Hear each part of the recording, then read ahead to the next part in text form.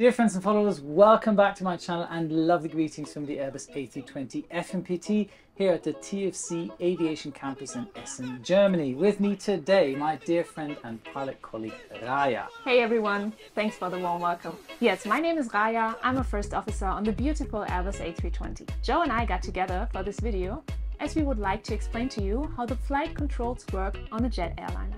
And we thought the best way of doing this is by comparing the fly-by-wire system of the Airbus A320 and the conventional flight controls of the Boeing 747. So Raya will be the lead in this video and I will highlight the differences of the 747 as we go along. So what are we waiting for?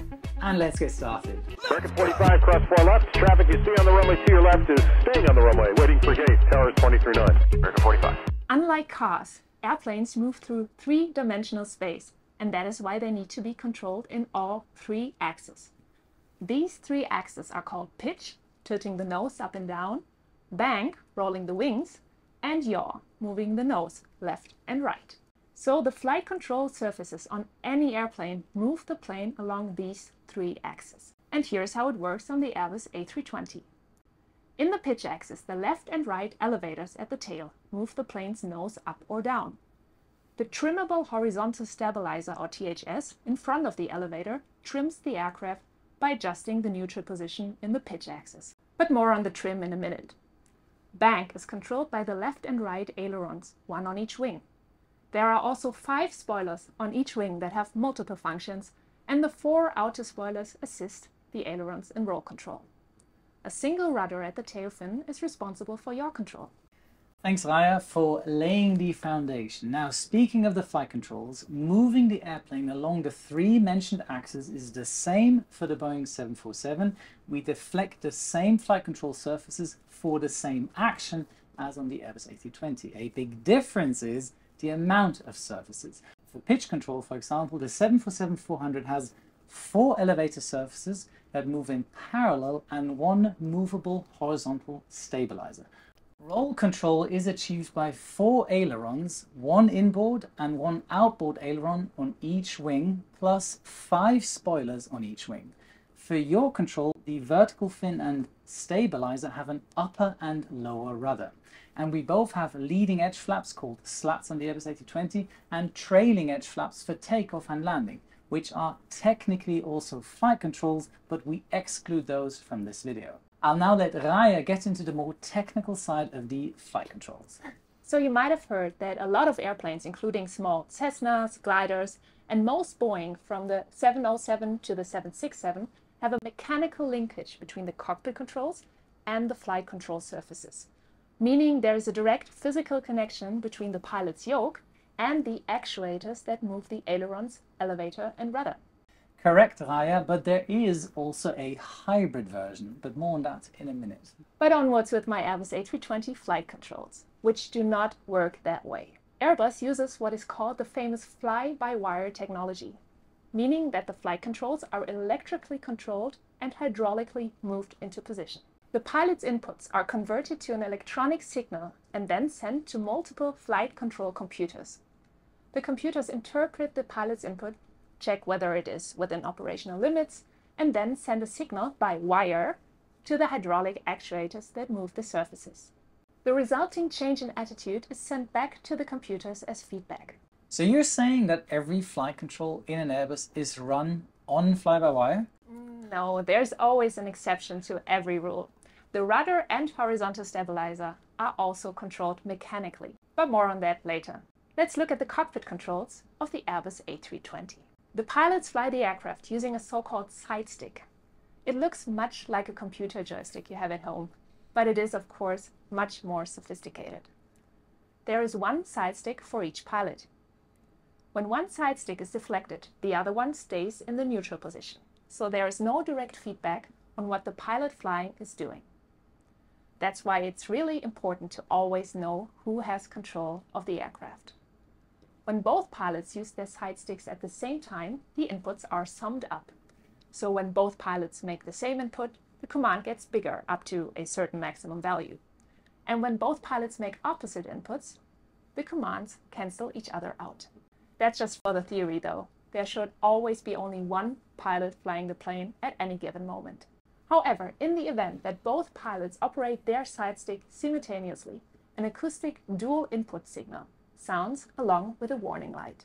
How about we try that out? We have this amazing sim here, and we could give the people a bit of an introduction what it looks like. Sure. We'll now show you an in-flight situation where I'll be pilot flying and Joe will be pilot monitoring. I will initiate a right turn and Joe will then manipulate the side stick in the left direction.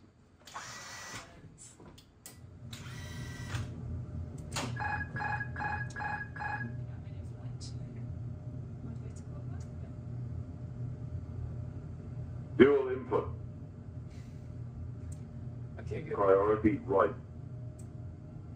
So that was pretty simple. I turned the side stick to the right, I went into the opposite direction, turned it to the left, and then you could hear the dual input call out. And then because I was a little bit unsure if I would continue doing this, she then held onto the autopilot disengage button. Is that how you call it? That's right, it's the takeover push button too. Okay, so the takeover push button, she pressed it long enough and then she took over control where it then says priority right. When the autopilot is engaged, the side stick is locked in the neutral position, but can technically be disengaged by force on the stick. Oh, and for the sake of completeness, that black push button on the back of the side stick is for radio communication.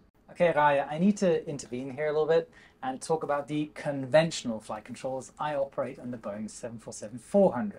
So on the 747, each pilot has a control column and a control wheel or yoke. Compared to your side stick, any movement on the control column and yoke is mechanically connected and moves in sync. But there are shear outs, meaning if a yoke is jammed for whatever reason, if you apply enough force on the other yoke, the other pilot can regain full control. So any given inputs gets transferred via cables and linkages to hydraulic actuators that move the respective flight control surfaces. For instance, if I firmly pull on the yoke, a long steel cable runs via pulleys, cable tension tightness, etc., all the way through the fuselage to the back of the plane, and now here comes the tricky bit. All flight controls are so-called power-assisted flight controls. Now this schematic here will give you a better understanding. So the cable of the yoke ends at this lever with its host point down here. When the cable pulls on the lever, it opens this shuttle valve. As the valve opens, hydraulic fluid is forced into the cylinder, and with that moves the actuator, hence the respective flight control surface. Now also important to note is this connection here. Ever heard a Boeing pilot say, "I can feel what the plane is doing"? This link here is responsible for that. As you can see, the lever is also connected to the actuator, giving you direct feedback from the flight control surface. I have to be honest, this is a very simplified version. So basically speaking, my inputs are mechanically moved to the rear part of the plane or anywhere else where the respective flight controls are, and then power assisted by the hydraulic system. Hence, the hydraulic actuator moves the flight control surfaces with immediate mechanical feedback to the flight controls in the cockpit. Now your thought might be, why didn't Boeing just place a sensor into the yoke that converts the pilot's input into an electrical signal and then sends that signal via an electric cable to the hydraulic actuator and thereby save the weight for all the pulleys and cables, etc. Hence, fly-by-wire like on Raya's Airbus. That's a fantastic question, Joe. Why didn't Boeing do that? Raya, my dear, the Queen of the Skies is nearly 20 years older than your baby bus. It was a matter of certification. The 747 was developed in the late 50s. Fly-by-wire was on the horizon, but far from being certified, meaning Boeing didn't have the resources for fly-by-wire yet and was stuck with the conventional flight controls as they did on previous models such as the 707, the 717, the 727 and the famous 737. And trust me when I say the conventional flight controls are the pride and joy of many Boeing pilots, giving Airbus much hate for being an Atari console on steroids. But I'm getting carried away here. Back to you, Raya. Yes, before you do, another great feature the 747 does not come with is the A320 fully automatic pitch trim. The trim wheel moves by itself during manual flight or when the autopilot is engaged, but it can always be moved manually too. On ground, for example, we manually set takeoff pitch trim position by moving the trim wheel. For rudder control, there are two pairs of pedals. The left and right pedals are, in fact, interconnected. So one pilot can feel what the other one is doing. During normal operation, we don't use the rudder pedals in flight. On the ground, we use them to steer left and right. And for sharper turns, we use this thing called the tiller that deflects the nose gear in the direction we want to go. So you're basically saying you're flying just with the side stick? Yeah, you could say that. But I remember from my Airbus A320 rating many moons back that it takes quite a few flight control computers to manage all the automation, right? So let's take a closer look at the flight control computers I mentioned earlier. The flight control computers interpret the side stick inputs made by the pilots and cause the hydraulic actuators to move the flight control surfaces. They are, among other tasks, also responsible for turn coordination. That means that a turn can be flown by just deflecting the stick sideways. No rudder or pitch input is needed, as in conventional aircrafts. So just bank the plane and the computers will take care of the rest. Convenient, right? So whenever you pitch or bank the plane, you deflect the side stick momentarily until the desired pitch or bank angle is reached. But here's the thing, once that is reached, you put the side stick back in neutral position and the aircraft will continue that exact pitch or bank. Only when you want to change that pitch or bank, let's say to stop a turn, is when you deflect the side stick again. Completely different to planes with mechanically linked flight controls. So this is one of the major differences between our two planes, or philosophies. If I bank her to the left, for example, she will bank and will want to be pitched up to maintain altitude. But I have to physically hold the yoke in that position. But if I let go of the flight controls like you just mentioned, she will roll back to straight and level flight, like any plane with conventional flight controls would do. There's more to it. There are 7 flight control computers in total. 2 elevator aileron computers, or ELACs for short, 3 spoiler elevator computers, or SECs, and 2 flight augmentation computers, or FACs, that protect the rudder.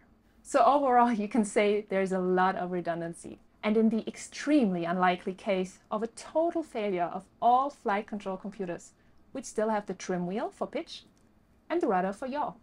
Not much, but enough to control the plane.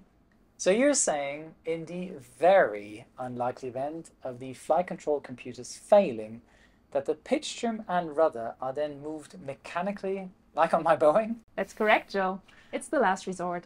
But there's one more handy function of the Airbus Fly-by-Wire system. There's even more?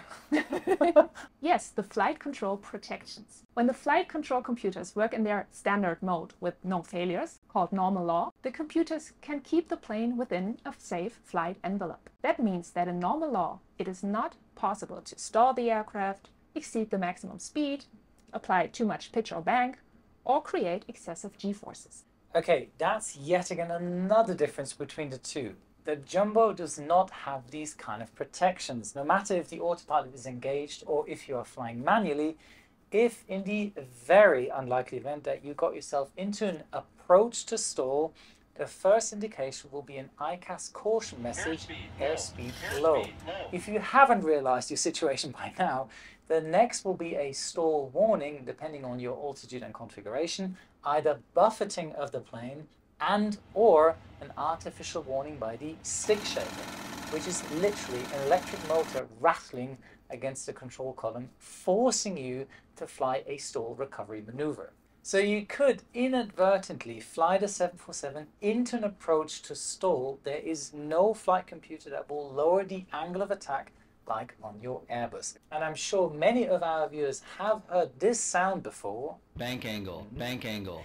Meaning you could overbank if you wanted to. So yes, we don't have the protections you have on your Airbus, meaning we have to be more vigilant about our flight control inputs and autopilot inputs. Are you saying Boeing pilots are better than Airbus pilots? Only a pilot who hasn't flown both types would say that. I have flown both and either pilot is equally great. But Joe, you might not have our flight envelope protections, but you have to have redundancies.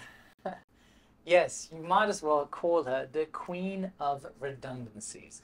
The 4 hydraulic systems are, in my opinion, what makes her so reliable and redundant compared to many other aircraft of her age and class. Just some food for thought. Every flight control surface on the 747 is split into two, and each of them is then moved by one or two hydraulic systems simultaneously. Let me give you an example with the elevator. The elevator is split into 4 panels, 2 on each side of the horizontal stabilizer. Each panel is moved by one of the 4 hydraulic systems. So if, for instance, there were 3 hydraulic system failures, you can still move the elevator and have pitch control. And for a hydraulic system to fail, a lot of things have to go wrong. Even if an engine fails, you have a hydraulic demand pump that keeps the hydraulic system going without the engine running. But more on the hydraulic system in a future comparison video. Now, Joe, you did say that there is a hybrid version too. What did you mean by that? Yes, there is. Now, my company flies the Boeing 747-8, which is the newest, but sadly also the last series of the 747. Now, the 747-8 freighter version takes off with 50 tons more than the 400, has a far more critical swept-back wing than the 400, and she's 5 meters longer too. Now, because of these factors, Boeing came up with a hybrid solution. What I mean by that is that all flight controls are still moved conventionally and hydraulically assisted, except the ailerons. The ailerons use fly-by-wire.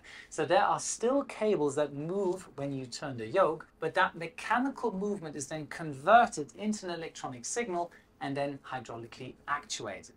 To go into detail about that, I would have to make an entire video, as there is far more to it. For example, the ailerons droop for takeoff and landing, and during turns and or engine failures, they also involve the spoilers. All of this is run via an aileron computer, similar to your ELAC.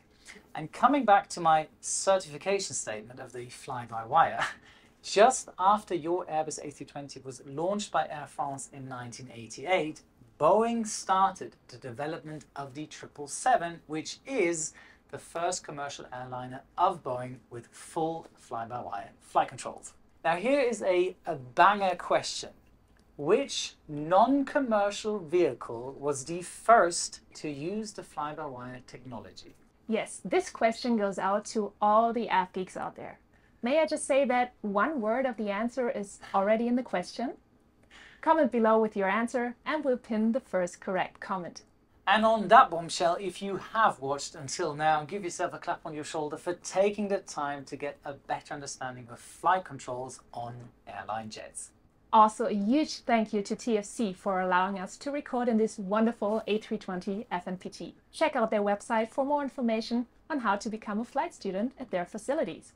And here's your checklist for today. Subscribe to my channel, check activate the notification bell, check follow both of our Instagram accounts, check and don't forget. A good pilot is always learning. Wishing you all the best, your Raya And Joe. Perfect. Woohoo! Yeah, buddy, high five for that.